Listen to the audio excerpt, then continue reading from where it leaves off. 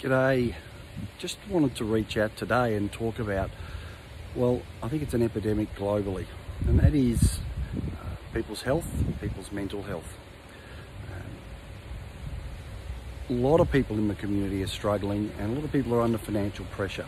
I've certainly been there myself, and people can get quite desperate. Like I've said previously, one of the reasons I got into online marketing is I was under some significant financial pressure and quite concerned about my long-term future, particularly since going through a divorce and having to sell my property assets. But I'd like to encourage you to reach out to people and ask them how they're actually doing, because one of the problems we've got is that people, mostly males, are very good at deflecting their true feelings. And what I'd encourage you to do next time you ask someone how they're doing, and rather than when they, more than likely, if you're an Aussie, would say, oh, yeah, not bad, yeah, I'm okay, is actually probe a little deeper. And how can we do that? So what I've been taught to do is ask people on a scale of 1 to 10 how they're doing. If 0 was really ordinary, 10 was fantastic, ask that question. So how's your day going on if you're on a scale of 1 to 10?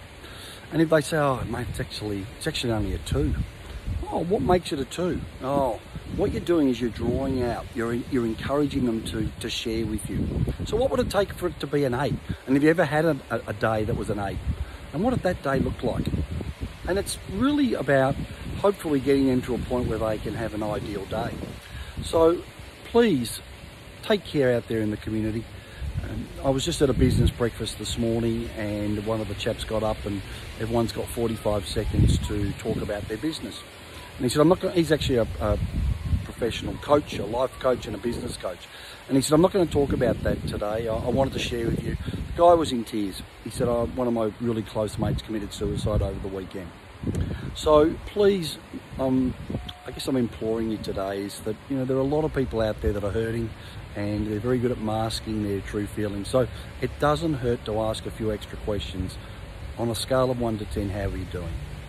I think, they'll probably be quite thankful to be able to unload the burden, so to speak.